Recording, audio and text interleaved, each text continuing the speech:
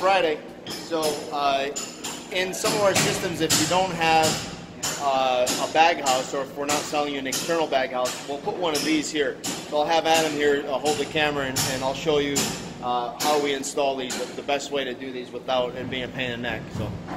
So a lot of guys have installed these, and it's a pain in the neck because once this remote filter house is up in the air, when you try to put this on and clamp it, you have the weight of the bag falling down, so it's very difficult to do. So what we do is we take the bag itself and flip it inside out. You just get the lip, stuff it in, and then all you do is take that lip and put it on. And we do this before we put it in the air. That way you're not fighting with gravity once it's up there.